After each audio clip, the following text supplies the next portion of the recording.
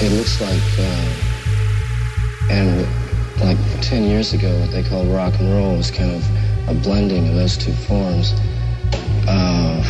And I guess what's happening now is that rock is kind of dying out, and everyone is going back to the roots again. Some are going back into country, and some are going back into basic blues. I guess in 4 or 5 years, the new generation's music will be, it'll have a synthesis of those two elements and some third thing.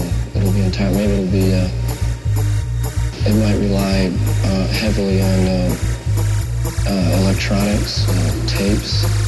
I can kind of envision maybe one person with a lot of machines, tapes, electronic samples.